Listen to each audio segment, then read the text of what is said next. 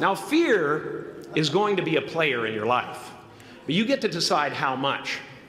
You can spend your whole life imagining ghosts, worrying about the pathway to the future, but all there will ever be is what's happening here, and the decisions we make in this moment, which are based in either love or fear. So many of us choose our path out of fear disguised as practicality. What we really want seems impossibly out of reach and ridiculous to expect, so we never dare to ask the universe for it. I'm saying I'm the proof that you can ask the universe for it. Please.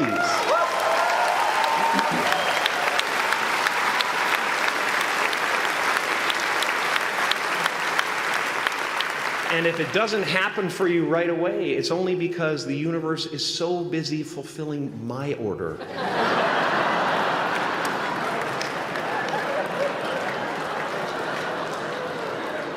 Party size!